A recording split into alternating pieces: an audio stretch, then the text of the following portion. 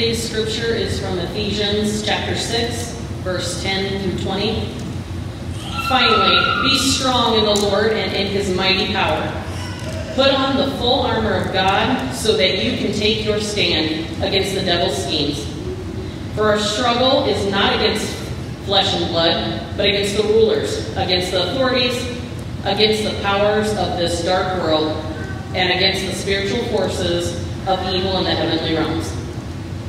Therefore, put on the full armor of God, so that when the day of evil comes, you may be able to stand your ground, and after you have done everything, to stand. Stand firm then, with the belt of truth buckled around your waist, with the breastplate of righteousness in place, and with your feet fitted with the readiness that comes from the gospel of peace. In addition to all this, take up the shield of faith, with which you can extinguish all the flaming arrows of the evil one. Take the helmet of salvation and the sword of the Spirit, which is the word of God. And pray in the Spirit on all occasions, with all kinds of prayers and requests. With this in mind, be alert and always keep on praying for all the saints.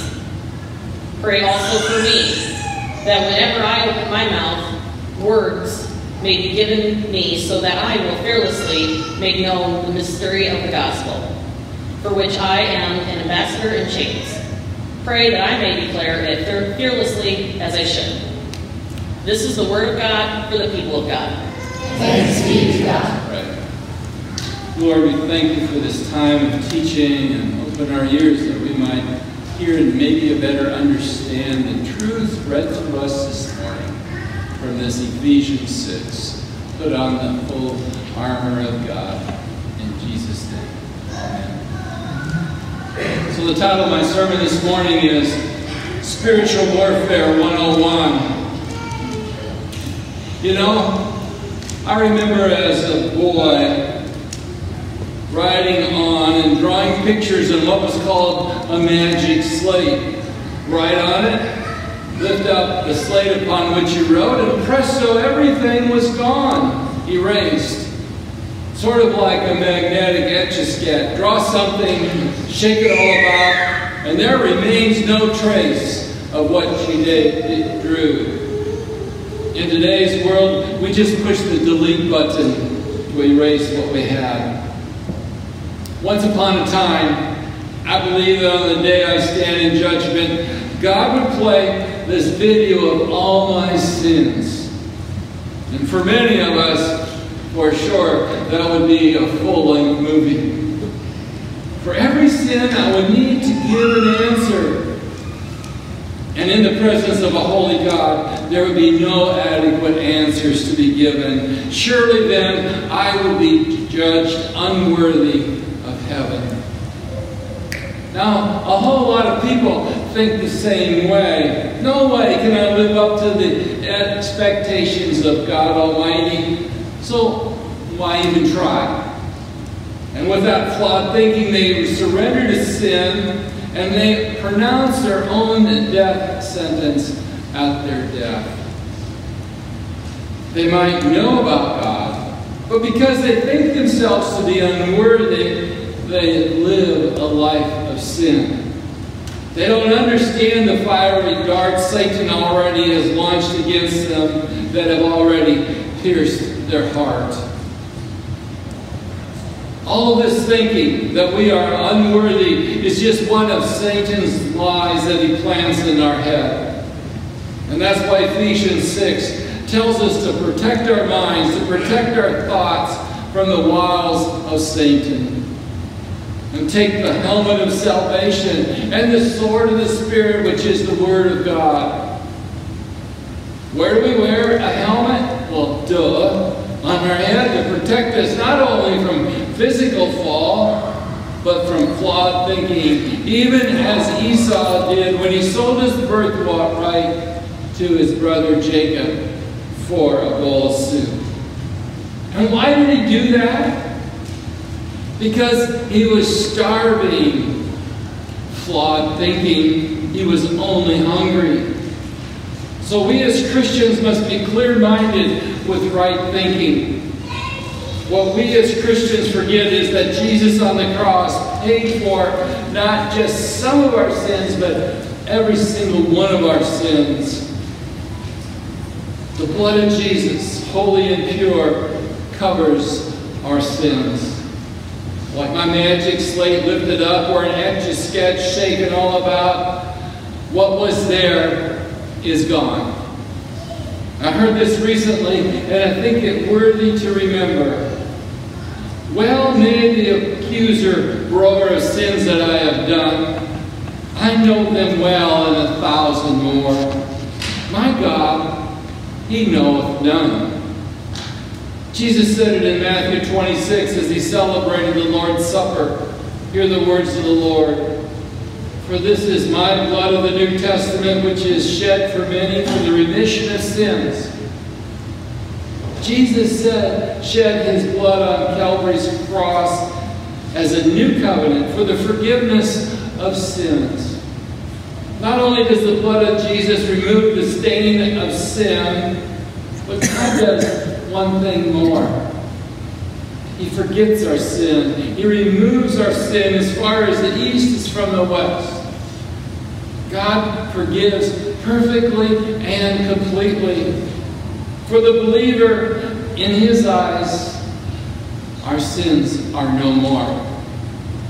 The forgiveness of sins is a foundational building block for us as Christians. Forgiveness comes through the sure and certain foundation of Jesus Christ the Lord. So no matter how far we might have wandered or might have strayed away from God, Jesus offers the way back. The invitation is always, always open, even when you think your sins are too many, maybe too egregious. Here's a key verse to remember when you think yourself to be unworthy. Jesus says it in Matthew 12. And so I tell you, every kind of sin and slander can be forgiven, but blasphemy against the Spirit will not be forgiven. Blasphemy is to deny the Holy Spirit. Every other kind of sin is forgivable through repentance and belief in Jesus. When Jesus says in Matthew 11:28, "Come unto me, all ye that labor and are heavy laden, and I will give you rest," He really means it. Whenever you sin, come and give it over to Him. Instead of you bearing the load of sin, as Jesus goes on to say in that verse, "Ye shall find rest for your souls." Give your sins to the Lord, and He will give you peace and rest. My magic slate and Etch-a-Sketch memories are but a reminder that God erases our sins. They remind us that there is a way back through Jesus and His atoning sacrifice. Knowing that, let's continue as we armor up for Satan's attacks. But sometimes Satan offers to us such an appealing sin, and we fall and we give in.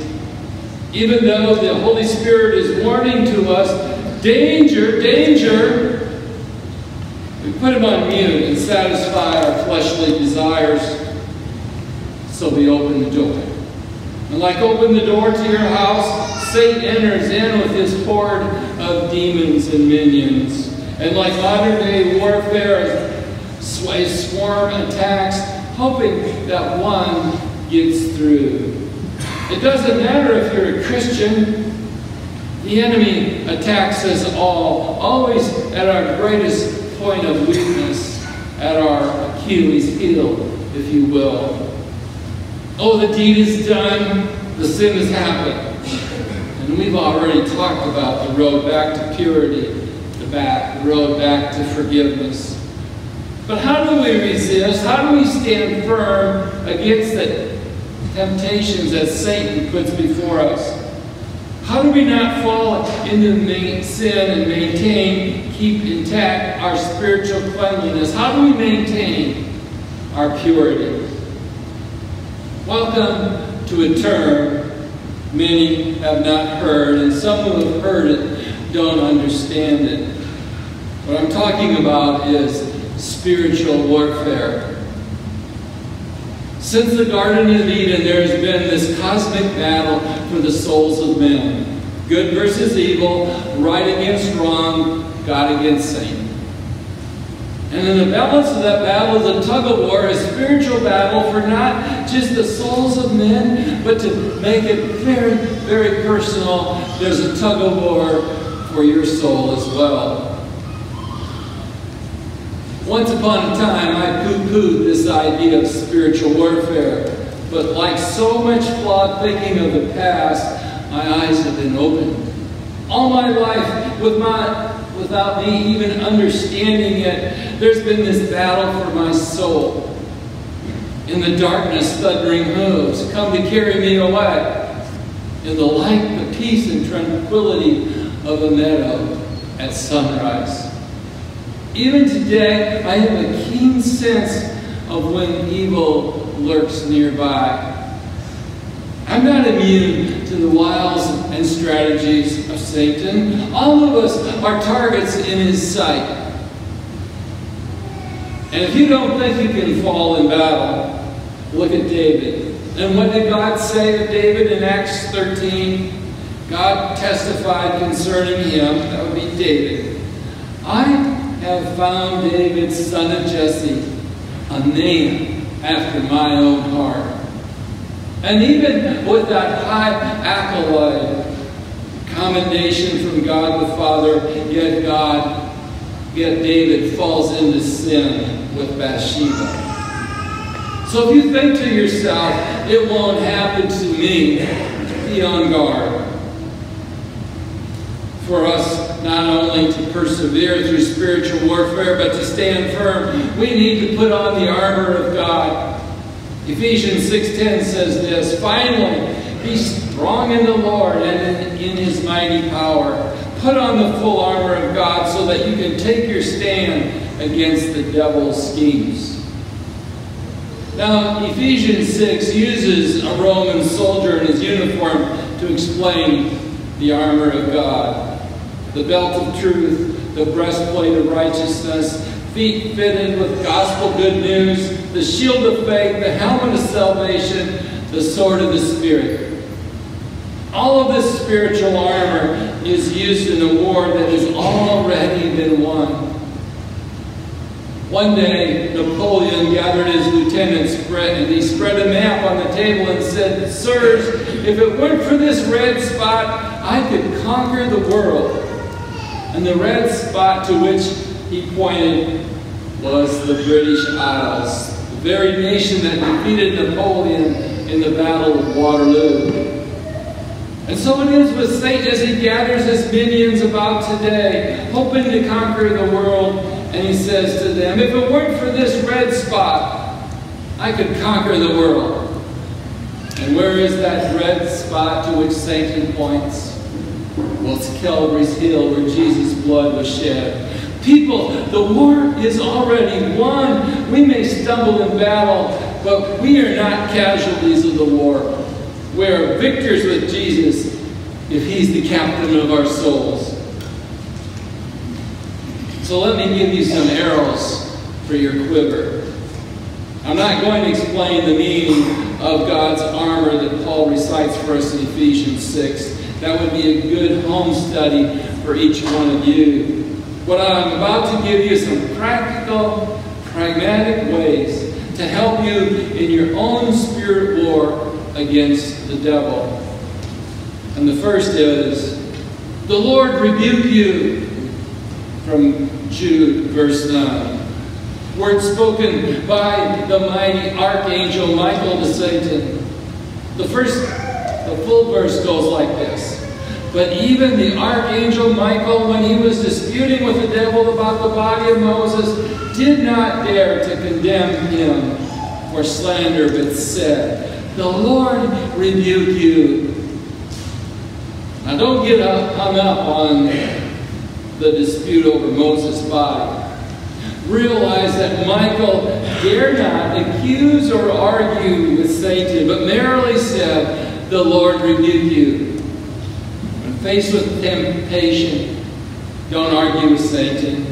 I'm here to tell you, he knows more scripture than you do. You are going to lose if you argue with Satan. The first arrow in your quiver for spiritual warfare is this: the Lord rebuke you. Repeat after me. The Lord rebuke you. Here's the second arrow. Run. What did Joseph do when Potiphar's wife tried to seduce him? The Bible says, but he left his cloak in her hand and ran out of the house. Now your feet can march you into trouble, or you can use your feet to run from sin, to run from temptation. Just move. Don't just stand there. Again, the second arrow for your spiritual warfare quiver is run. R-U-N. Arrow number 3. Use your head. Use your noggin, people. I know I said I wasn't going to explain God's armor depicted in Ephesians 6, but you need to use your head. The Bible says, take the helmet of salvation in verse 17 of Ephesians 6. Earlier I said that Satan knows your weakest, most vulnerable sin to which you are most likely to give in. Here's the secret. You do too. Primary battlefield in spiritual warfare is the Christian's mind. Quite simply, use your head.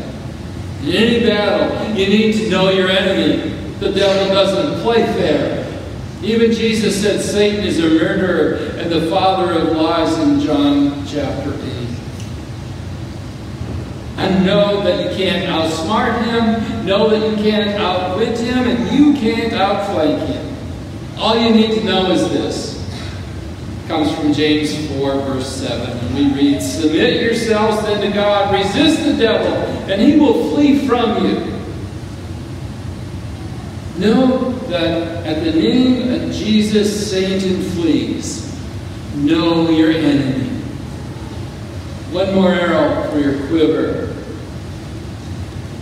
Ephesians 6:18 is that arrow. It says, and pray in the Spirit. Pray, pray, and then pray some more. When the armies of Israel relied on their own strength, they lost. When they cast themselves upon God's mercy, victory followed. You too can gain the high ground, the victory, if you don't rely on yourself, but you rely on God. Pray. Pray and pray. There you have it. Not an all-inclusive list of arrows for your quiver, but some practical first response arrows when the battle comes to your front door. And again, they are: the Lord rebuke you, run, use your head, pray. There are 1,000 other arrows you can find in the Bible. But above all, know that the Lord goes before you. Thus saith the Lord unto you, be not afraid nor dismayed by reason of this great multitude, for the battle is not yours, but God's. In other words, in spiritual warfare, don't you be leading the charge. Let God take the lead. The battle is not yours,